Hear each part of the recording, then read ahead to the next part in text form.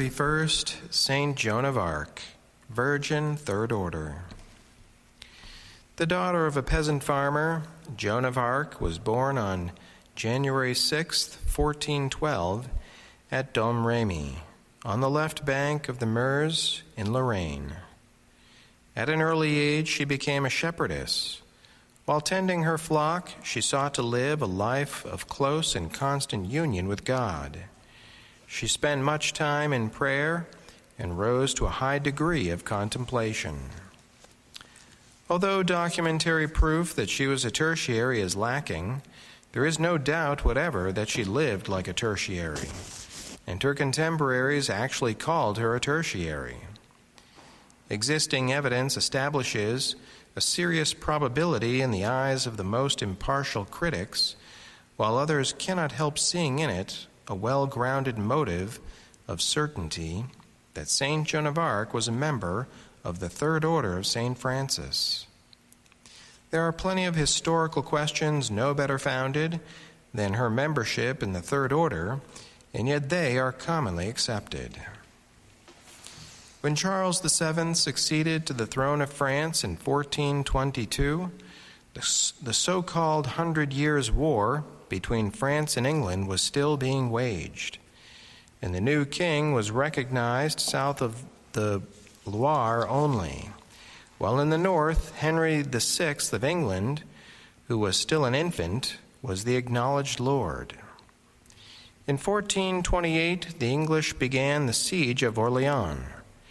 At this time, Joan of Arc, who was only 16 years old, was summoned by heavenly voices to pacify her country, which was torn also by civil strife, and to deliver it out of the hands of the English.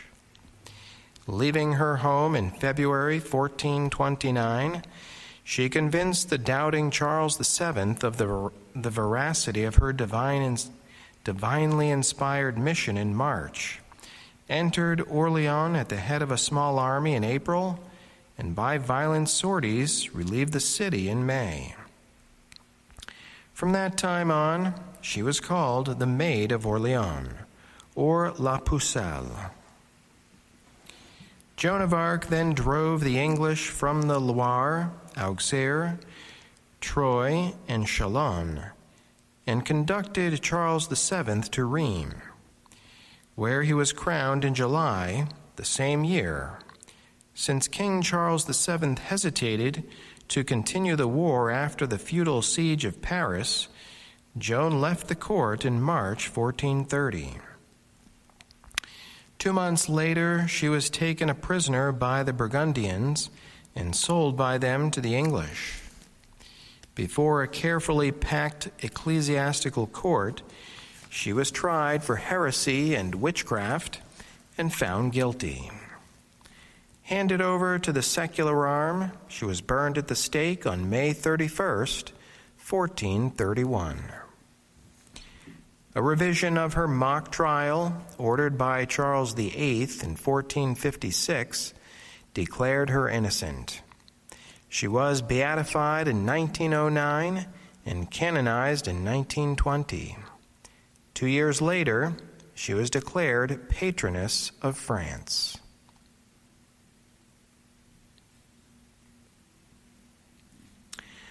On Christian fortitude. Reflect on the courage of Saint Joan of Arc, who, although a weak maiden, heeded the call of God to deliver her country from the invading enemy, and before an unjust judge, steadfastly, even in the face of death, defended her mission as coming from God.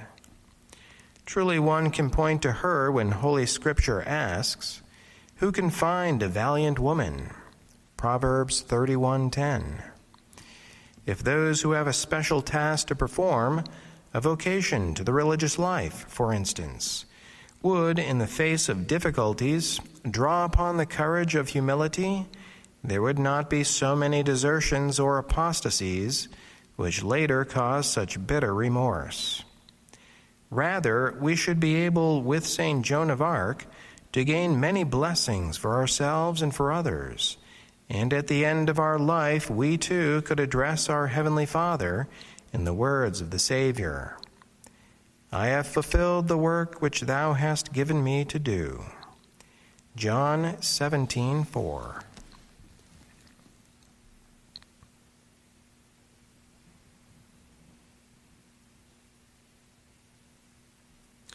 Consider that Christian fortitude must be practiced with every virtue. That is why it is called one of the cardinal virtues. It is the virtue with which we must overcome all the difficulties and the opposition which we encounter in trying to do good. Here in the world, virtue and goodness are continually meeting with difficulty and opposition. The steadfastness with which we bear these trials makes up our merits. Heroic Judith urged the Israelites to persevere when she said, quote, "So did our fathers and all who have pleased God pass through many tribulations, remaining faithful." End quote. Judith 8:23. Can we not do what they did?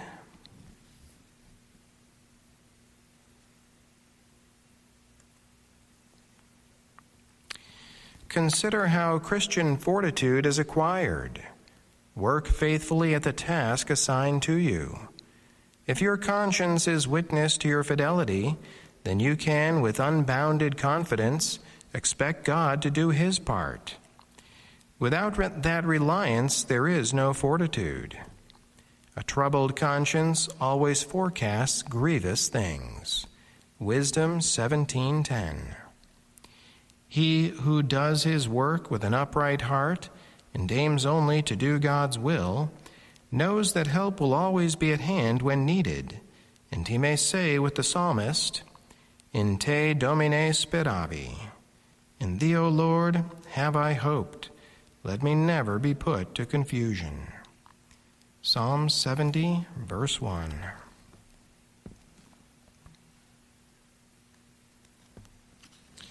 Prayer of the Church. Grant us, we beseech thee, O Lord, perseverance and obedience to thy will, that in our days the people who serve thee may increase both in merit and in number. Through Christ our Lord. Amen. Saint Joan of Arc, pray for us.